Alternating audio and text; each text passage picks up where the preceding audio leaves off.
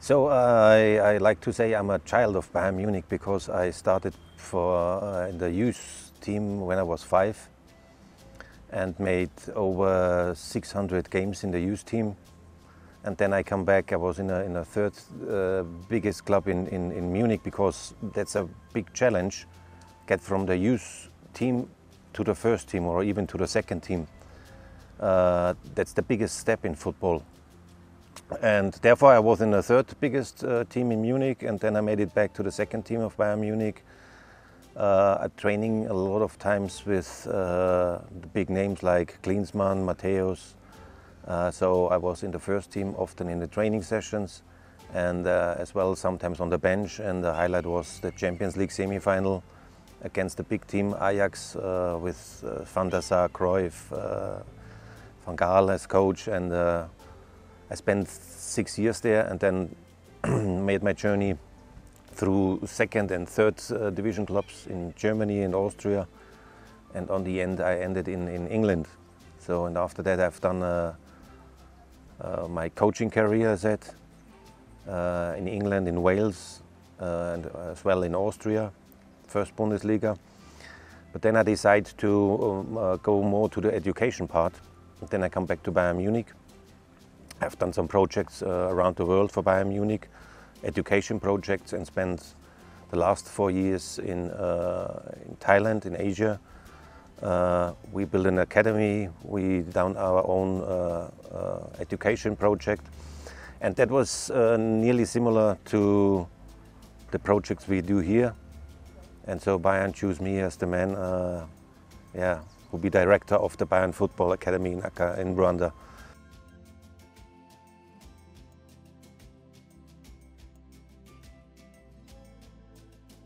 We haven't had the time, unfortunately, we haven't had the time to do the scouting we normally do. So we try to go to really every corner of the country and give every kid a chance to show his talent. But between signing the contract with Bayern Munich or visit Rwanda, the time was too short, so we asked the local coaches or local academies to send us the best players. What is a good thing, because they know as well how good the players are. And it was a nice scouting. I remember when I was there and I was thinking, oh, now when they start playing football, I wasn't sure what kind of level it is. So I've never saw really, to be honest, I don't know what level it was they run in football in the youth ages. And I was very surprised. I was smiling when the kids starting playing football. Very, very talented players here in Rwanda.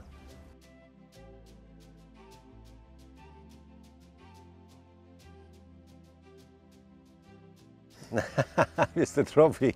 Yeah, I hope there's a trophy for it's 8 teams. I hope there's a trophy for the 5th or 6th place. So, to be honest, I don't know really the other teams.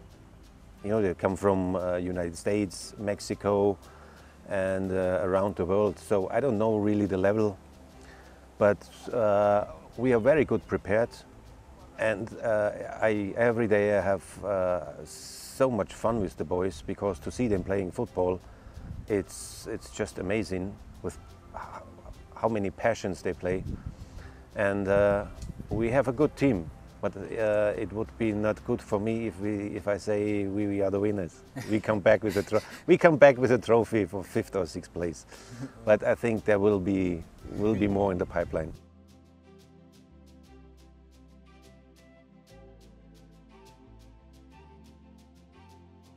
Just for an example, Bayern Munich, every year from the youth team, under 19 for example, they like to play even for the second team. They don't think about the first team. And every year there come 20 players, well, maybe more than 20 players, and like to have a place in the second team. Maybe 1 or 2 take it, because it's hard. You know, you cannot every year you cannot take 20 kids from the youth team to the first team. So that's, as I said before, that's a very hard step, or that's the hardest step in football. what you can do, you can give them the best opportunities, so the best education in football, to give them a chance. But on the end, it's a thing in the head of the players. So if they understand how to play football, how quick it's changed from youth football to the man football, then they can survive in professional football, and then they can or make the step to the professional football. But you need to give them the best education. So I don't know what's going wrong, but I think from 20 players, they should, at least 5 should be made it to the professional teams, because the professional teams always look for younger players, and that's the way how you do it.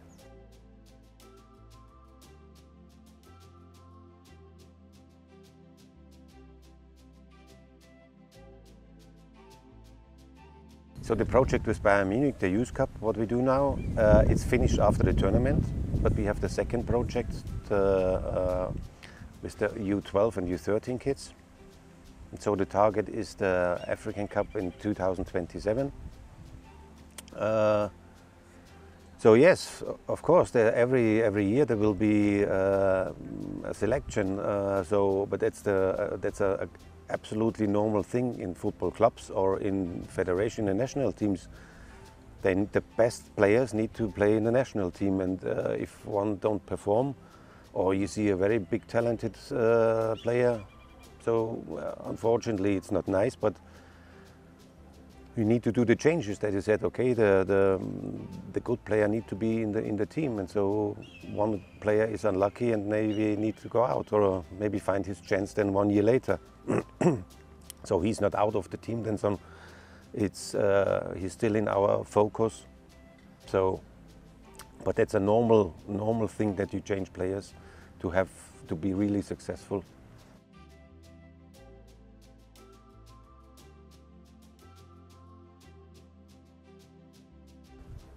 First of all, I think the African footballer, they have one thing that it's step by step the European footballers lose, and that's the passion. Because in Europe they concentrate too much on education, but if you don't have the passion, if you don't have the natural feeling, the natural behavior to be, we said street footballer, we said footballers with no education, they don't been in a club for a while.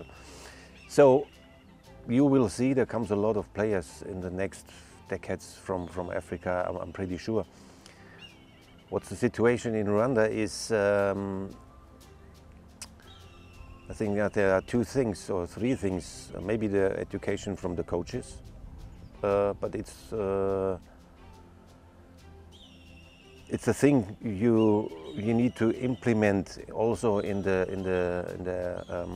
development of the whole situation. So, for example, it's hard for a coach if you have 20 kids or 30 kids, and the school ends at 6 o'clock or 5 o'clock, and the sun goes down at 6. That's the way. So you have 1 hour, and maybe not even you don't have even that hour. And it's tough if you don't have floodlights. I know it's tough for the coaching. It's not all about the education, it's the situation. So as a coach, you don't have the time really to work with the kids. And for me, the second thing is there are no leagues. So when I grow up, for example, or in the countries, in other countries in Europe, so you start to have a league when you're 6 years old. You're playing in a league. So you're training, and every weekend you have a game, competition. And that's over the whole year. Maybe you'll be first in the league or last or whatever. So you every week, from week to week, you try to do it better or to find a way how you win games. And if you don't have leagues or these competitions every weekend, not only to play play football for fun, to really have a competition, you don't build the winning mentality.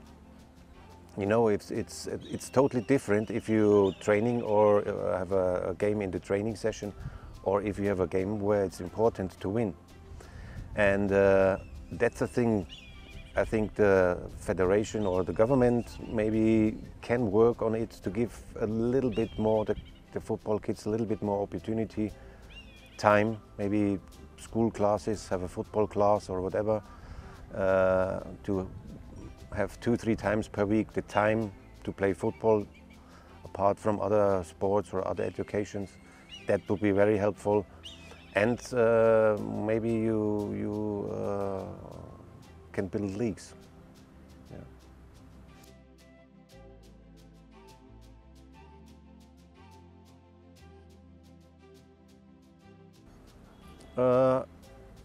To be honest, I haven't seen now so many coaches working here. So what I see in the course, what we actually do,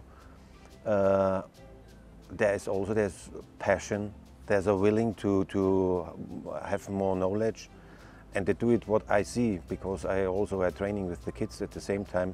But what I see at the coaching education, they do it really good. So they have as well, or it's the same, they have the passion, what is a very, very good fundamental thing to have. And I'm sure in the future there will be good coaches, or maybe there are still good coaches here. As I said, I don't want to blame my colleagues, because I haven't seen so much here.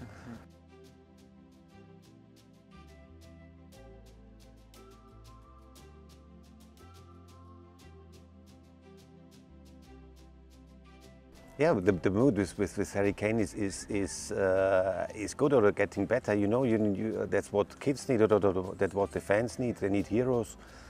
Best example is the last 50 years. We have had always good goalkeepers in Germany, except Meier, Neuer, Ilgner, whatever. It's so the kids looking forward to be a good goalkeeper then as well, and that's what you need in a football club, to have heroes. And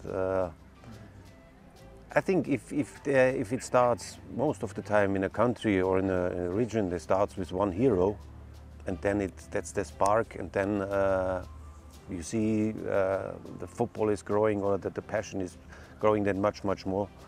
Yeah.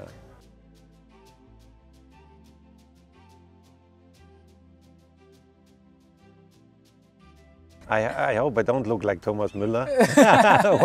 why the rumors come? I don't because know. Maybe he's very Bavarian. He's one of these last really Bavarian players. And I born in Munich, and maybe we have the same character, or smiling, or whatever, or a behavior. But it's a rumor.